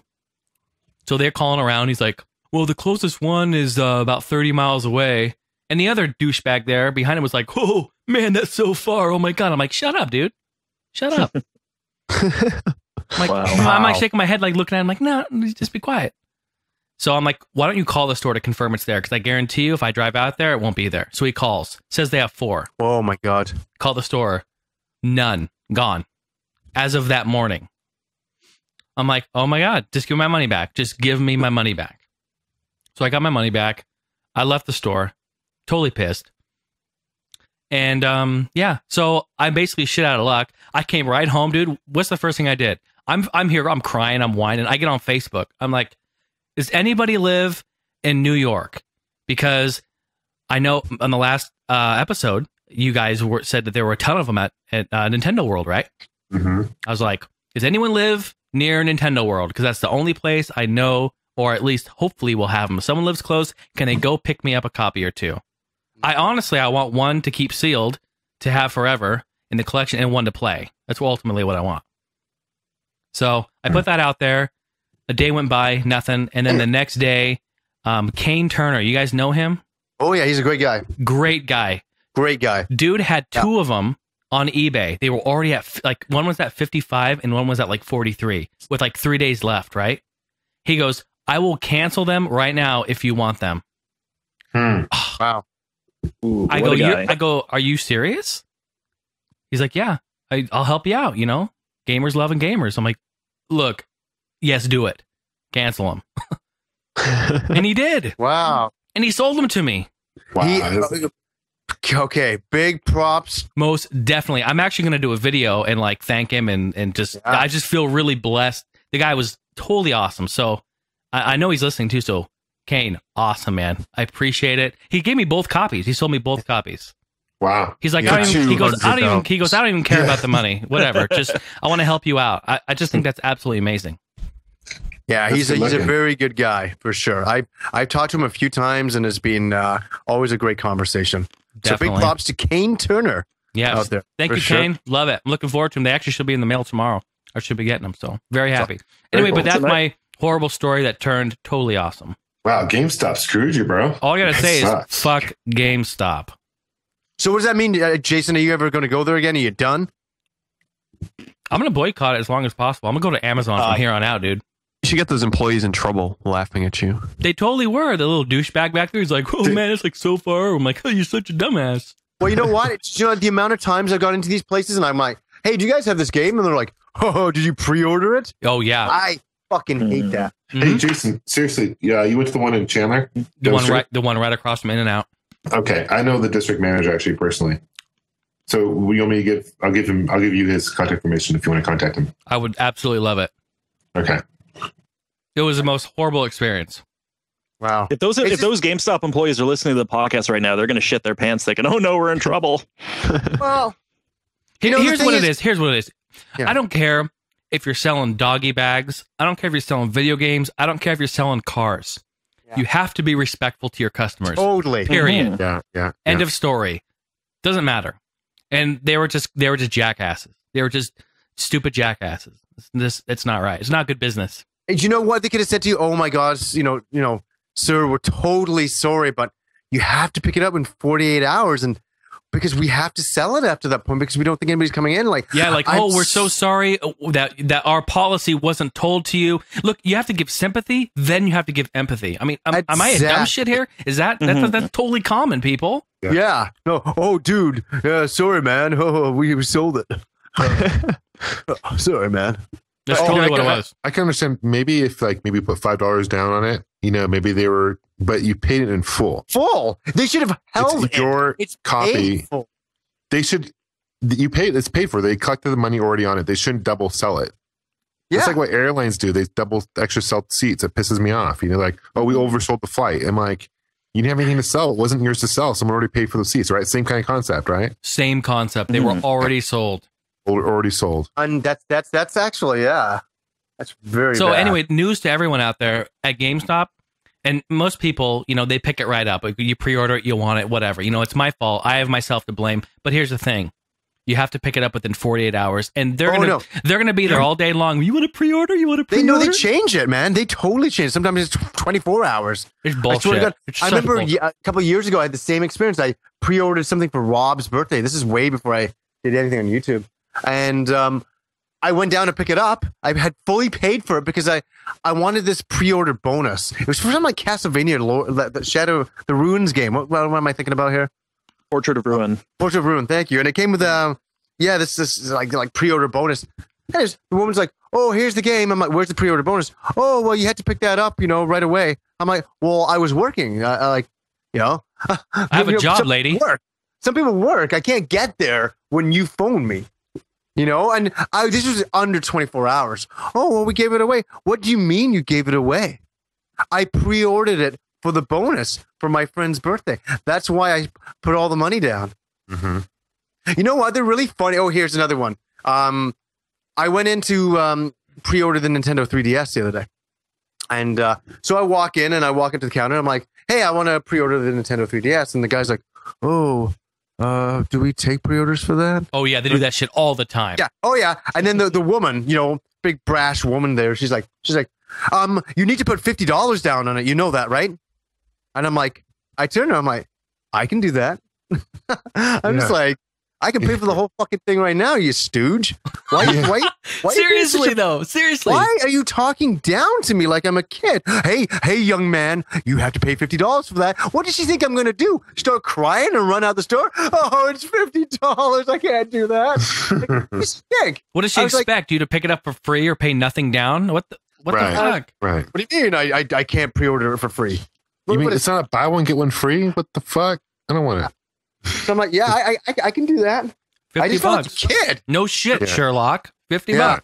I know you're planning on putting 100. So So no, Jason, exactly what you're saying is that it's not that they sold your game. It's not that sucks. That goes without saying. But come on, talk to us like normal people. Don't pull the nerd bullshit. Mm-hmm, exactly. Oh, you didn't pre-order it? Well, that's too bad for you. Exactly. It was just totally disrespectful. I felt like I was being treated like a freaking 8-year-old. Yeah, you were already upset you didn't get it. And even 8-year-olds shouldn't be treated that way. You know what I'm saying? It's such crap. Yeah. I hate that I have to go there. I hate it. I do too. And you know what? I went in there and pre-ordered the 3DS too, and I got a very similar experience. But I mean, you basically nailed it. But I pre-ordered it too, and I'm thinking, I think this may be the last thing, unless I'm in dire need of some shit right there. I know, because it's so convenient. But you know what? No. This is BS, dude. I'm gonna try to stay away from that place. I'm gonna do Amazon or. I mean, Pete, you use Amazon. They got great pre-order stuff. They get you to the next day. What the fuck? I'm in no hurry. Next day. It's amazing. Well, here's the thing, Pete. Where are you getting your 3DS from? Nintendo World, probably. Oh, yeah, that's right. That's right. See, they don't have an online store. Believe me, I looked. Yeah. Gamester, where are you getting your 3DS from? I reserved mine at GameStop already, actually. Ben, So are you? I better get it in 48 hours, right? Yeah. Ben, what are you ordering the 3DS? I'm very tempted to, actually, but the thing with me and consoles and handhelds in general is I usually jump on board around the second generation when the price drops and they work out some of the bugs. I feel compelled to get the 3DS though, but what's the price going to be? Do any of you know? Probably, I hear $300. That's around 300. That's what I think it's selling in Japan for. Yeah, I'm going to sit on the sidelines a bit and just wait to see how it works, because honestly, like, I've never bought something at launch. Like, I didn't buy the original Fat DS. I didn't buy the original PSP. I just kind of wait until it's been out for a while, the price drops, they add more features to it, like bigger drive or better usability. I typically wait, but then again, I say that now, I could be first in line on launch day, so who knows? I know what happens, right? But I love the technology, and I did get to see it. I was at the Toronto Fan Expo this past summer, and they had a booth where they were allowing people to play with it, as well as like with the Kinect and the PlayStation Move. It looks really good and it functions really well. So I'm definitely. Sorry, what did you think about the 3D? Like, give us an in-depth thing here. You know what? I'm not a fan of 3D in general, just because I don't feel like it adds anything. But on a handheld, it actually works pretty well. I mean, I was actually really surprised with how functional it was and how good it actually looked. I mean, for a handheld, you would expect it to be more gimmicky or more just like a useless novelty. But I think it will add a lot to the game. So I think anyone who is getting a 3DS will, they won't be disappointed with it. And admittedly, I didn't get to play a lot with it because there was like a lineup of about 1,000 people behind me. But, I definitely think it's impressive, and I'd love to see where Nintendo's going to go with this technology. I can see Sony kind of following suit a couple years with. Oh, everybody's going to follow through. As they always do. Yeah, we're not quite there yet because I haven't yet seen a good 3D movie that floored me. I haven't yet, invested in a 3D TV, but I can see for a handheld it would actually be maybe a little bit better. I don't know. Oh, you didn't like the 3D in Avatar? I don't know. You don't have to like the movie, but what do you think of the 3D?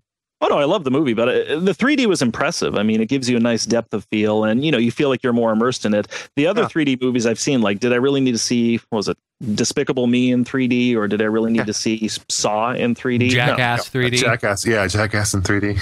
That's the one I haven't seen, actually, and I heard that was actually really good. Of course. if you like Jackass, of course. I'm talking about the 3D aspect of it, though. The 3D aspect. Yeah, I won't see a movie because there's 3D added onto it. I mean, if it's the only option, as it was the only option with Avatar, I'll go for it. It's like $2 extra, but I don't feel it adds a lot to it enough to justify the extra price. Well, then, Ben, my question to you is this. Mm-hmm. You just said that you're not going to go see a movie if it has 3D added onto it.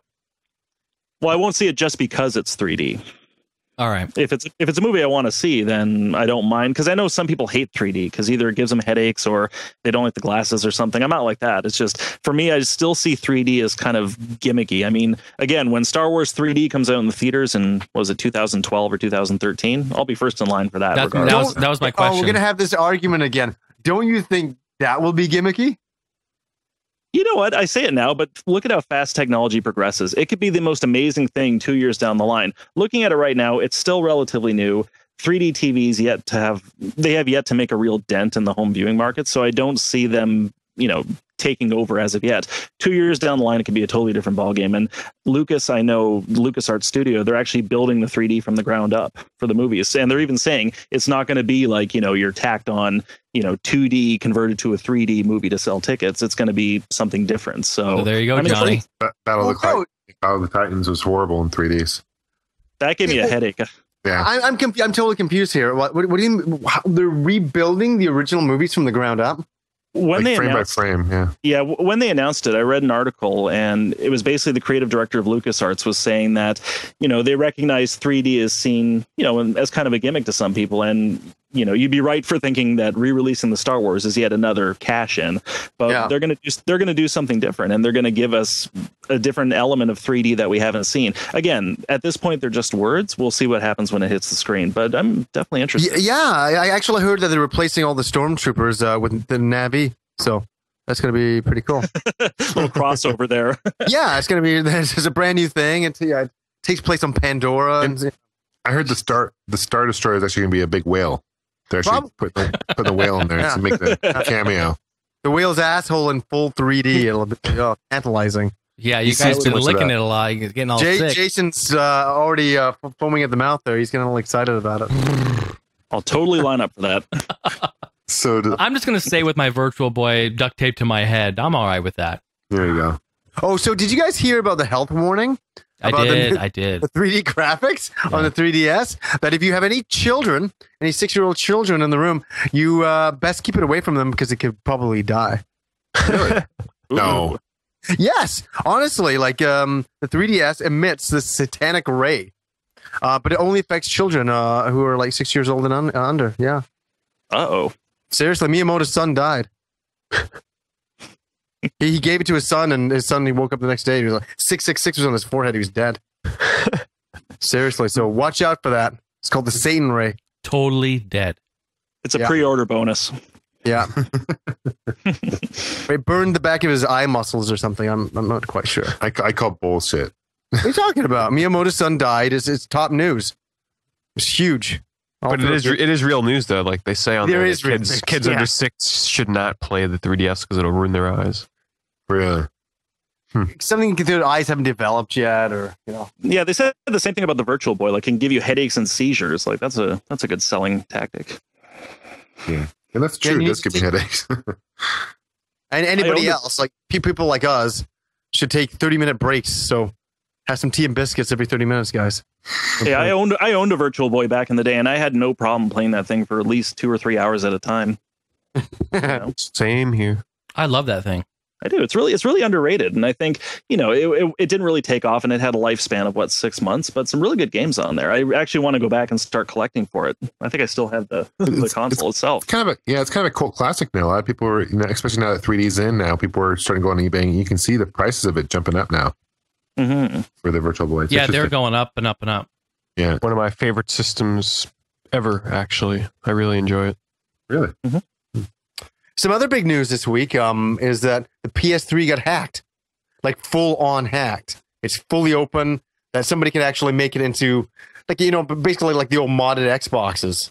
You can put any of your own movies on and watch things the way you want. Play emulation on there. So it's fully broken now. It can be it's been compromised. But so now basically you'll be able to rip movies on that thing. And this is in the future. This is when the homebrew guys get in there and start making their own stuff for it, making their own dashboards and stuff like that. But kind of exciting. I'm not excited about the piracy aspect. I don't care about that. But I'm interested in the things you could actually do with it. You can actually like stream your movies on there the way you want to do it, and just kind of do it the way you want. It's kind of like the modded Xbox. I know none of you guys have an old modded Xbox, but I sure do, and I'd love to upgrade to a PS3. That would be cool. That'd be really something else. That is interesting. I'm amazed it took them this long to do it. Yeah, that root key was really hard for them to crack. I remember they finally did it. But now, is there anything that Sony can do to like download a patch to prevent it, or is it too late? I think it's too late. Like Microsoft patches their stuff online, and they're very. I remember seeing a conference on this last week that these guys were saying, "Oh my god, I'm going to start coughing. This goddamn cold is killing me. I need some Gatorade here. Just give me a sec." Okay. See, this whale business, man. That's what happens when you look at a whale's asshole. Pete will tell you. Pete had this last week. Does it taste like tuna? No. It's getting real stanky on this bitch. Maybe I'll just take a break here and let you guys continue on. But they just said that Microsoft stuff was very hard to crack. PS3 not so bad. Speaking of Microsoft here, you guys, something else that happened this year too. I know we're talking about games and all that, but remember on April 15th, Xbox Live for the original Xbox was discontinued. Do you remember that? You guys ever play any original Xbox Live? Of course, yes. And they remember when they mentioned that quite a while ago, and people were freaking out and talking all this crap about it, and they pulled the trigger. It was on April 15th. What was the reason behind that? Because there was still an active server for Halo 2, and I think people were still playing Phantasy Star. That was the majority of the community that was very, very upset about it. And I remember reading vaguely that Microsoft was talking about they need to discontinue it to help advance, the 360 platform, which is the dominant platform, and compatibility issues or this and that, from what I remember reading. Some sort of bullshit like that. Makes you wonder if they might be releasing Halo 2 and 1 on the 360, like an HD, like what they did with God of War. I don't know. Yeah. It would make sense if they would, yeah. Yeah. They'd sell a ton of them. Yeah. All right, guys, we've come to that part in the wonderful podcast where we answer your questions. We're going to start out by doing an audio question. So, Johnny, what's the signal? I never know what the signal is. It's the same one every time. Play the damn thing. Yes, play the darn thing. Hey guys, how's it going? I was actually wondering your opinions on some of your local or retro game stores, such as Johnny and Game Deals. I live in Dallas, Texas, and there's a lot of new game shops that are popping up every few months, but I noticed within a store that the prices are too high on a lot of games and systems and so on. So I actually find better deals like you guys on eBay or Craigslist. Anyways, I was just wondering whether you guys go to your local game stores or not, and if you thought they were worth spending money there. Keep up the great work with the podcast. See you soon. Yeah, that's a great question. Yeah, thanks. He didn't say his name, so we'll just call him Mr. Dallas. Yeah. Dallas. Can I just start this? Because, Sure. he Please. did mention that I always talk about Game Deals. And that's a local store by me. I mention it probably every goddamn podcast. It's kind of funny. They're not paying me, honestly. Bad But they give company, me- too. But they give me, Another $100 for Jason. $100. Yeah, exactly. But it's funny. Yeah, there's EB Games, there's Walmart, there's all sorts of places we can buy our video games. But I always go down there because I'm actually going to get a deal. And what I'm meaning is like I won't say what the games were, but I picked up like 4 games the other day for like $80, and it was like totally worth going there and getting the games. Like I couldn't have gotten that from Amazon or from anywhere else. That he cut me a deal, and that's why you go to these what you would class as smaller game stores. The game stores have to be competitive. We were talking about this before. Remember, I went to a newer game store and I was asking how much the prices on some of these games were. Like on Burning Rangers, $109. Pete already mentioned that. He's like, Oh my god. Dynamite Ducks, $95.50. worth every penny. Worth every penny. But what do you guys think about that? Like, do you guys go to any game stores, like local ones by you? And what Yeah, do I you think hate about- GameStop. Yes. I really don't have any around me. Yeah. Wow. I have a few, actually. Do you? Which one's good? Yeah, well, I live in Toronto, and there's 2 specific places that I go to. I avoid EB Games and GameStop like the plague for Nice. the reasons already discussed, and the anal retentive part of me that can't stand having stickers and Yo, me too. I hate too. Yeah. Yeah. So there's a couple places I go to. There's Game Center and ANC Games. Both of them are really good. The drawback is the retro titles, they know what they're worth. So you can expect to pay, what higher prices for them. But I find in terms of selection, in terms of customer service, because they're actual gamers, they're not just, people hired for their after school job or something. And, it's a personality to the store. They're people Yeah. who know games. They can recommend games to you and they will cut you a deal. I mean, even then, when I go to buy a game, I rarely ever pay full retail for a brand new title unless it's something I have to have. I find at GameStop or EB Games, you get a $5 discount for a used title. That's not very good. So I'll go to places like Game Center or ANC Games. Both of them are in downtown Toronto. If anyone lives in Toronto and is listening, you probably already know what I'm talking about. But they'll often have they'll have used titles for new releases, usually $20, sometimes $25 below what the full retail is. So that's where I'd prefer to put my business rather than, a place like GameStop or EB Games that's going to overcharge and give you an inferior product. Yeah. And sell your reservations. Yeah, well, Exactly. well said by everybody. It's also the social aspect of going there, and you get to know everybody who goes in there. It becomes like a bit of fun. Not only you buying games, but you're having a good time there. It's a really good selling point, and I find that's what keeps me going back to it. I mean, I remember one time I went into a game store. I didn't even plan on buying anything, and I ended up talking to the guy for 2 hours. I was on my lunch break from work. I got in shit for it, but I ended up buying. He recommended like 5 titles to me that I ended up getting. It wasn't too expensive, and I loved each one of them. And you don't get that from like a big box store like Best Buy or Walmart. You certainly rarely get that from GameStop. I don't want to say there's no good GameStop employees, but the ones I've run into are few and far between. Yeah, I'm So I all right prefer to- saying it. Yeah. Yeah. Well, just if there's any easily offended listeners out there, No, I'm just kidding. It really comes down to the person. It totally Exactly. does. It totally does. And I don't want to paint everyone bad just because you have a bad experience. Yeah, but, they're not. They're not. That's what represents the business in my mind. That's why I don't shop there. But yeah, there's a lot of places in Toronto, and also, we have a lot of good flea markets in kind of the outlying areas where you can get good stuff too. So yeah, a lot of options for me for sure. I have a lot of options in the Phoenix area as well where I live. I know Jason and I have gone to Bookman's a couple times. I introduced Jason to Bookman's. Sure did. There's a couple here in the valley that I go to regularly, and they sell a whole bunch of retro games. I think they're decently priced. Some of the games might be a little bit on the more expensive side. You just kind of have to know what to look for. You can get some steals there though. Yeah, for sure. Yeah. And they sell not only video games, but they sell records and albums and toys. It's a pretty cool spot for sure.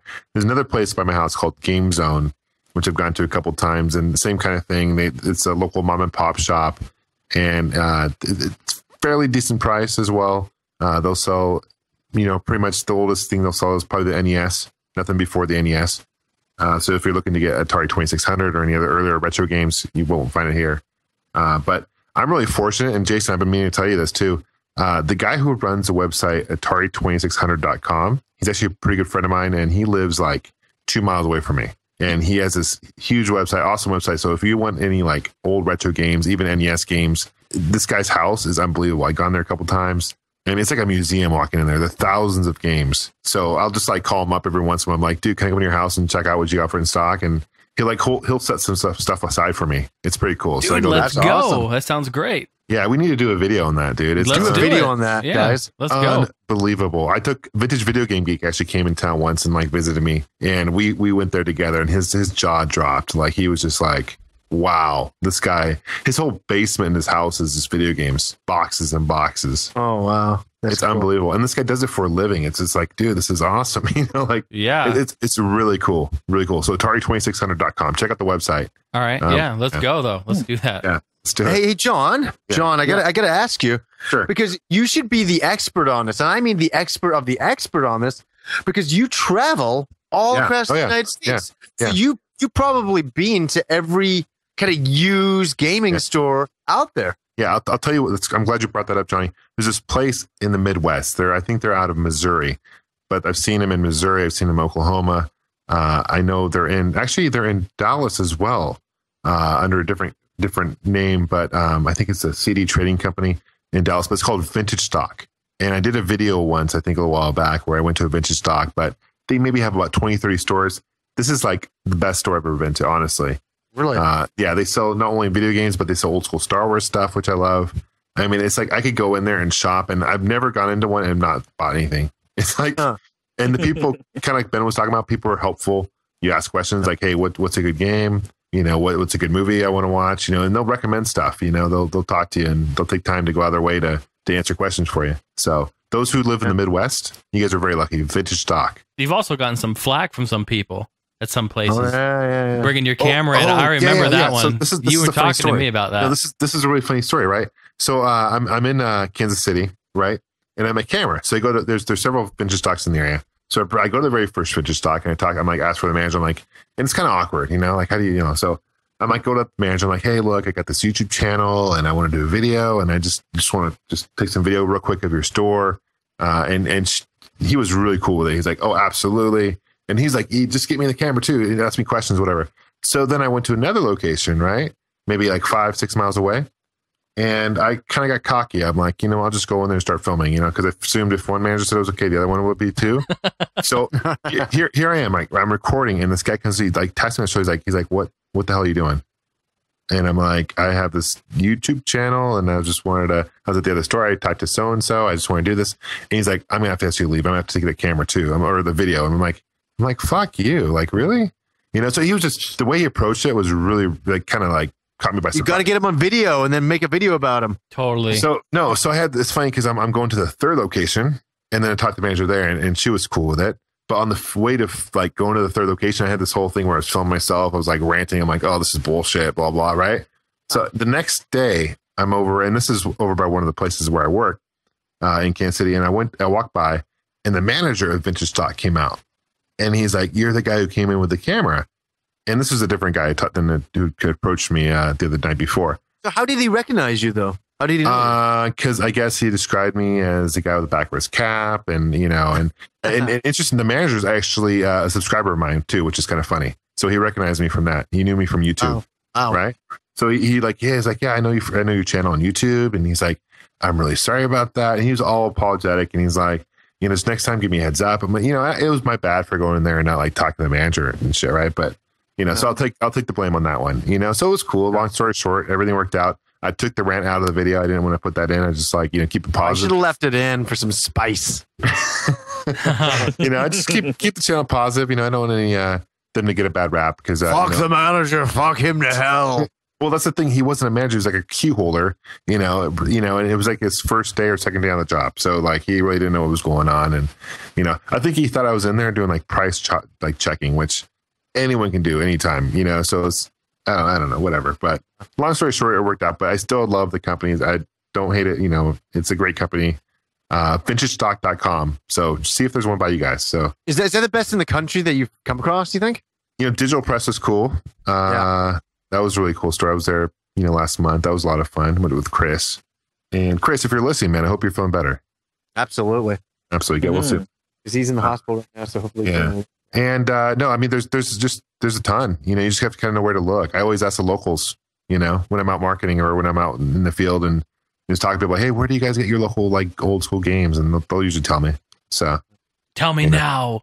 Tell me now. Yeah. How about you, Jason? How about you, buddy? What else?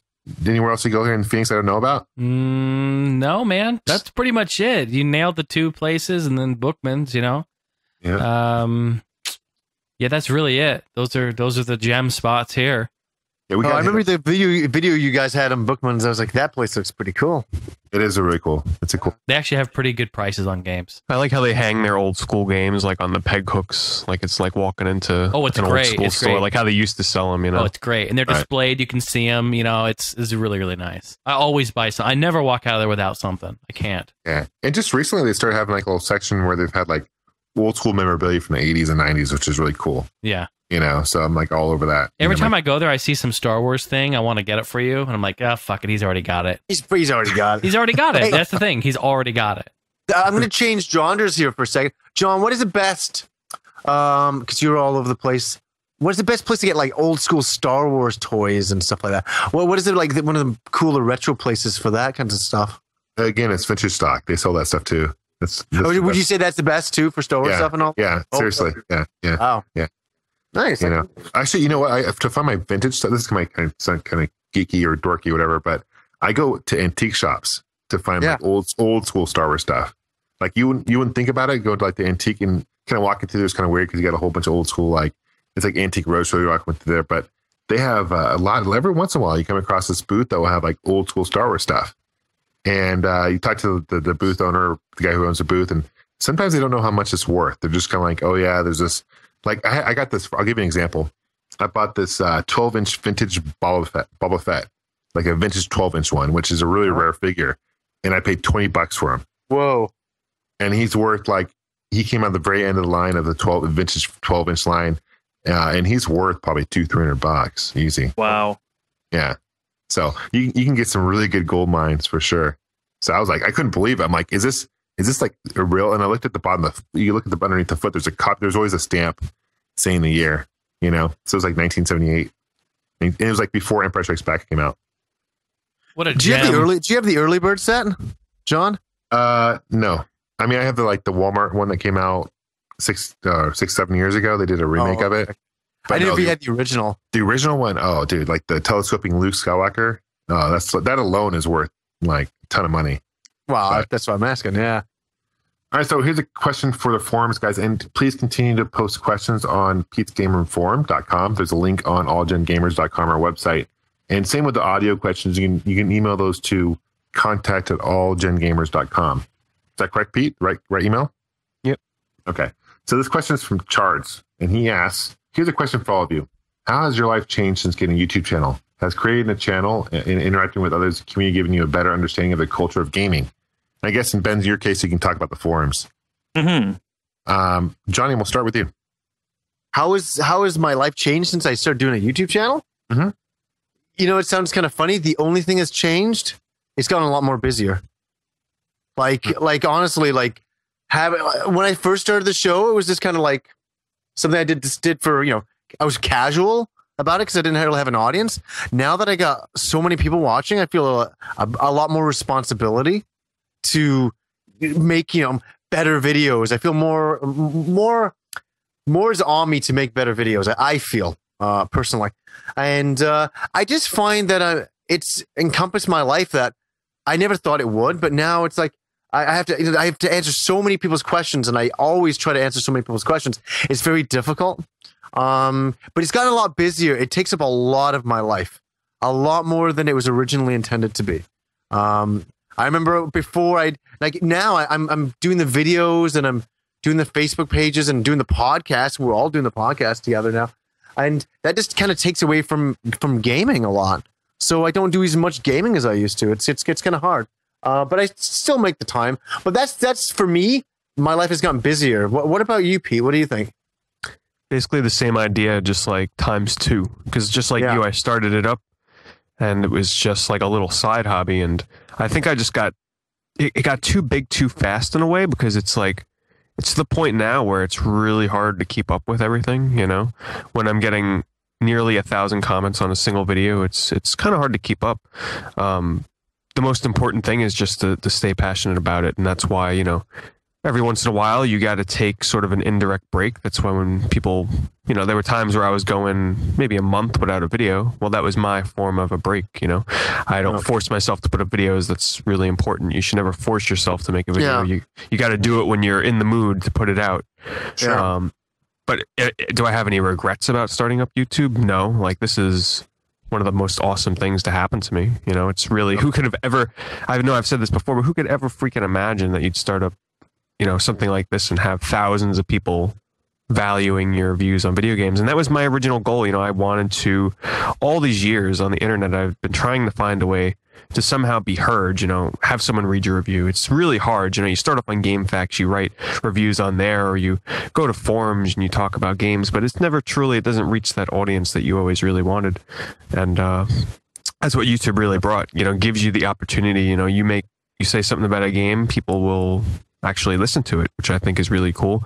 And the fact that they write me and let me know that, you know, hey, I really appreciate what you're doing on YouTube. It means a lot. But unfortunately, you know, I know me and you, Johnny, have talked about this before.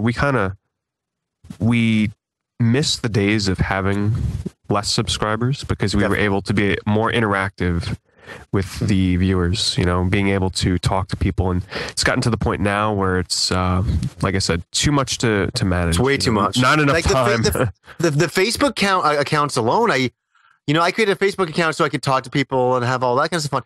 I didn't think it would grow like it did. I'm like, oh my God. And now I come home from work every day and I got like 10 to 15 people have like posted on my wall and then send me private messages.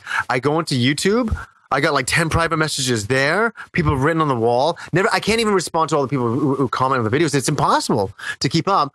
And then the podcast and the forums, it's like, yeah, we did all this to have fun. And then it got so crazy. And we wish that we could answer everybody's questions and all that. It's not possible. It's not that we think we're, you know, too good for everybody to answer. It's just impossible. If you put yourselves in our situations with thousands of people on YouTube watching us, it's hard to respond. We wish we could, but that's one thing that's frustrated me and Pete. We've talked about that, and I know Gamester, same thing. I'm sure you could chime in here as well. Yeah. One last thing I want to mention is, don't forget, we don't do this for a living. Yeah. So it would be different if this is all we did for a living, but we have other jobs, and people like me, I'm still going to college, and, you know, we have a life and activities and other stuff, and we still actually want to play games. Yeah. So I'll just end on that. Definitely. And I think I can speak for myself. And I think I can speak for all of us, is when I say, I enjoy it. I enjoy it. It's a lot of fun. That's why we do it. Right. I mean, bottom line, it's a huge responsibility. And I think the more popular we get, the more scrutiny we get as well. People will judge us more. It seems like, at least in later stages, we get, at least for myself, I've noticed some haters, you know, and that's just all part of the game. You know, I understand that. And it's kind of, I guess it's a form of flattery as well. If some people are kind of calling you out or whatnot. So that's kind of the way I look at it. But it's a lot of fun. I honestly wouldn't change it for the world. It is getting to be quite a task. I respond to pretty much every personal message I can get. You know, so I just, you know, because I want to let people know I appreciate them as subscribers. But like, I'll give you an example. Like the day before Christmas, I had like 50 PMs that one day, and I finally sat down. I spent an hour and a half trying to just respond to them. Not only that, but just going to my wall on my YouTube, responding to those people, reading my comments. Spend an hour and a half doing that. I found like, oh my gosh, I'm so glad.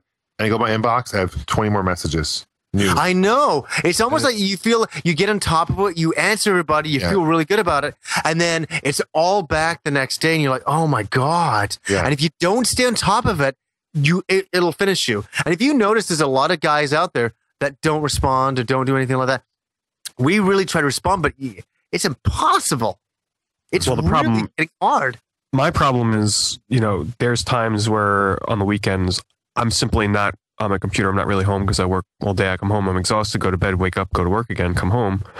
And within those days, it piles up to, it gets ridiculous. And I basically have to spend hours, if I want to catch up, sitting there, doing the PMs and the messages and everything. And I literally get a headache, and it takes up almost an entire day sometimes. Like right now, I'm backlogged.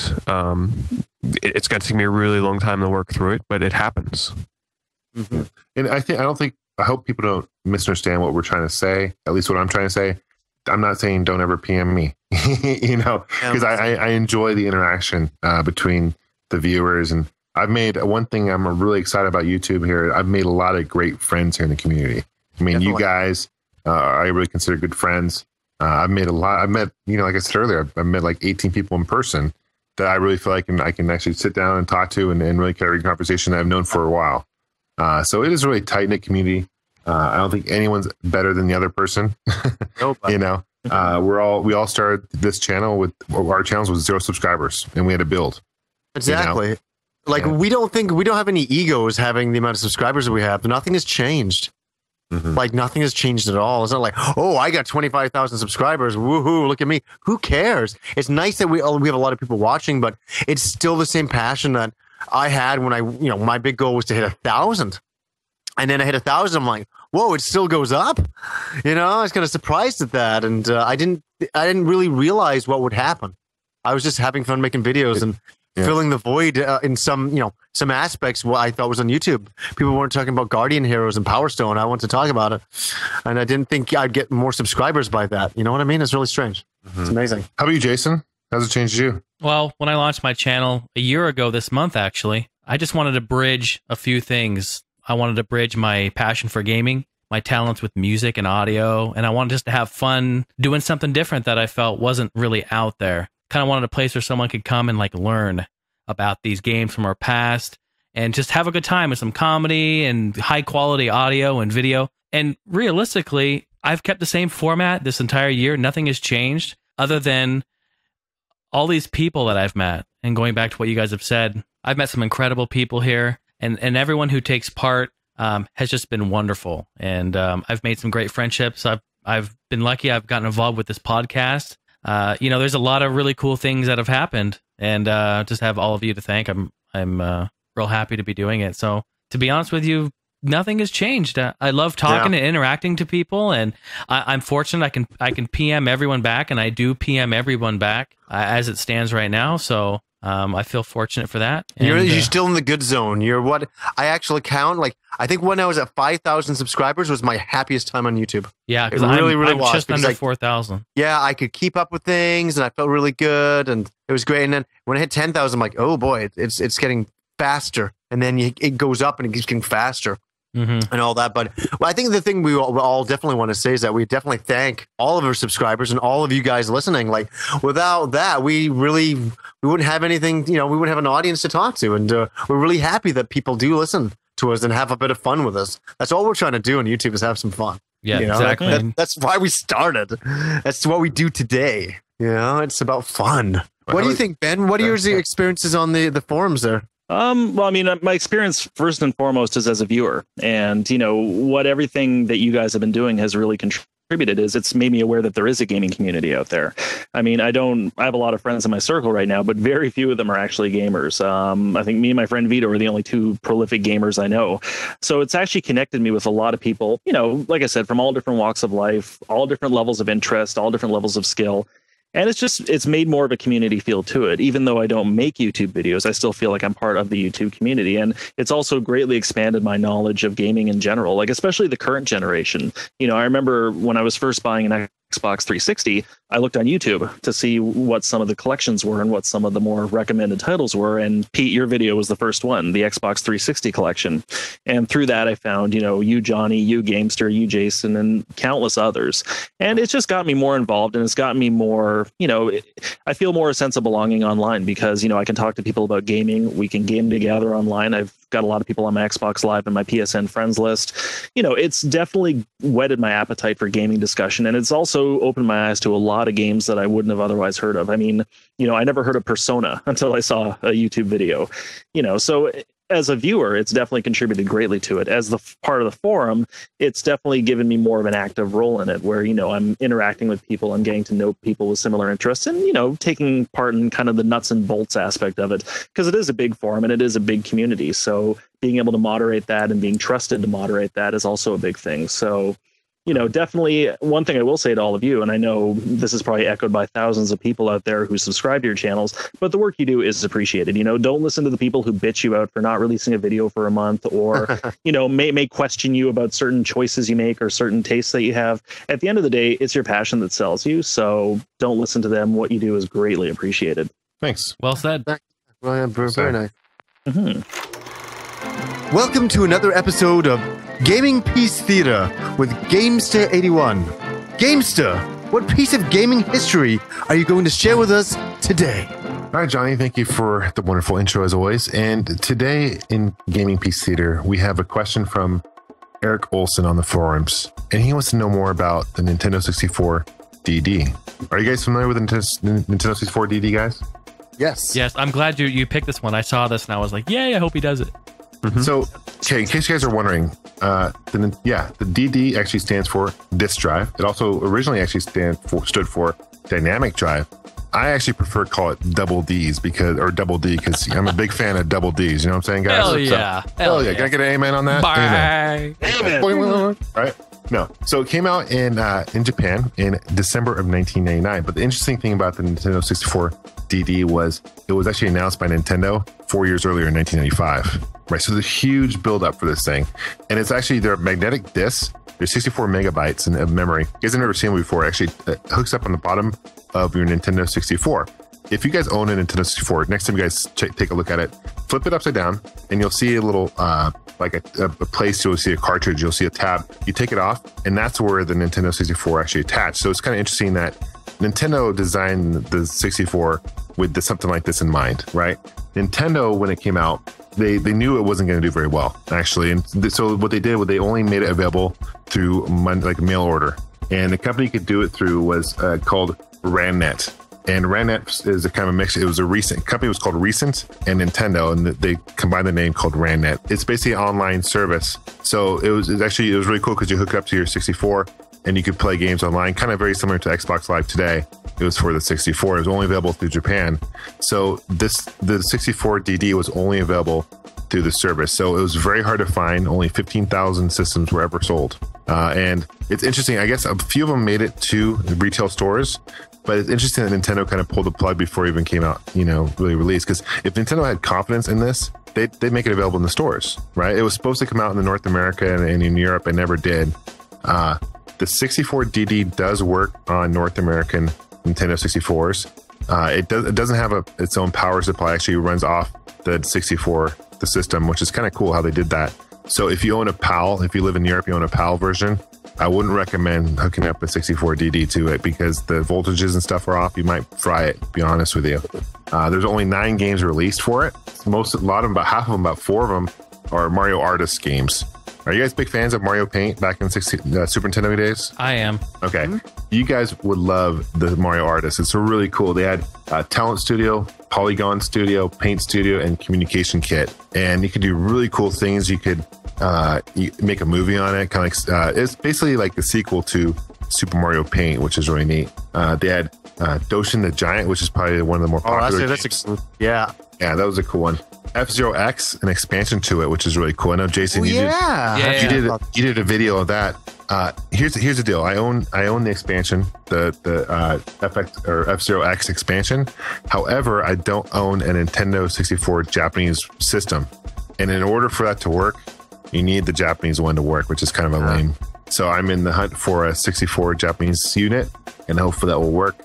They had a golf game on it, and they had some other long Japanese word game that I can't pronounce. I'll butcher if I do, but there were a lot of proposed games for it. Actually, they were going to initially release Zelda on it, Zelda 64, which is I was hyped for that game. I remember me and Rob were really excited because you know they talked about. Sorry, what they talked about back then was that you could shoot. This just sounds so stupid to people now, but you would shoot an arrow into a tree. You could go halfway across the world, come back, and that arrow would still be there. That was a big deal back then. It was very exciting here. And the load times actually for the discs are really quick. Actually, it's amazing how fast the load times are, and they're really cool looking. Look like little like zip drive discs. Yeah, they look like zip discs. Yeah, it's really cool. They also were going to release a game called Zelda Gaiden, and that actually turned into be Majora's Mask, which is interesting. But they had Super Mario 64 2 that was supposed to come out for it. Never did. How awesome would that be, right? That would have been amazing. Yeah, that's cool. Yeah. So Super Mario RPG 2 was supposed to be one as well. Oh, nice. There's another really big one. Mother, was it Mother 3 was supposed to come out for that? Yeah. Yeah, Mother 3, Mother 3, and then Mother 3.5. There's supposedly exists a copy of that. If I'm right. No, you can't buy it or anything, but a copy did exist. Not of the finished game, just of almost like a demo game. But I remember this is all from memory. So they had one that was Pamela Anderson, Double D, DD. Yeah, barbed wire. I remember that. Barbed wire. That was that was a good one. No, but there's a lot of potential for it. The graphics are pretty much, for the most part, the same as the 64 system. It is kind of a holy grail to a lot of Nintendo collectors who are looking to get one. They are available every once in a while on sites like eBay, but you look to spend quite a bit of cash if you're looking to get one.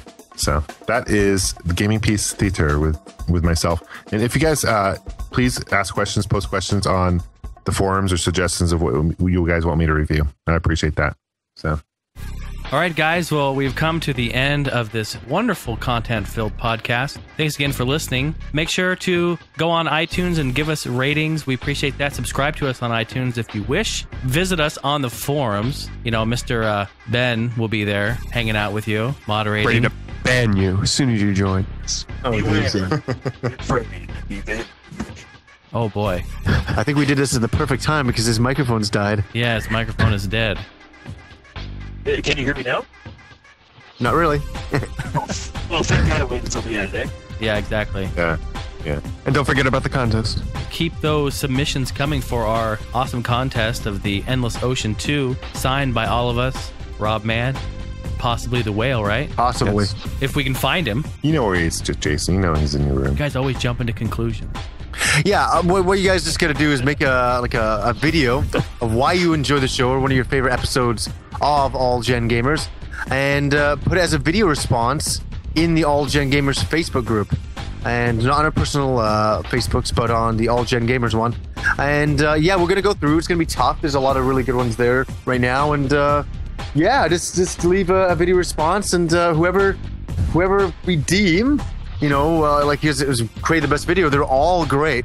Will win that copy signed by everybody. I think that's really awesome. I think I'm gonna, when it comes to me, I'm just gonna keep it. I'm not gonna send it back to you. So I want to be the last person to get it. Send that to him first, Pete. Yeah. Okay. Nice. I have a video of me having sex with it. Okay, TMI. I love double D's. In double D's.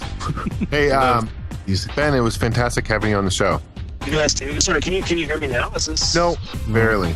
Yeah. But I'll talk a little loudly, but yes, it's been a pleasure. Thank you. You will just have to accept us saying thank you so much for being on, Ben. I accept.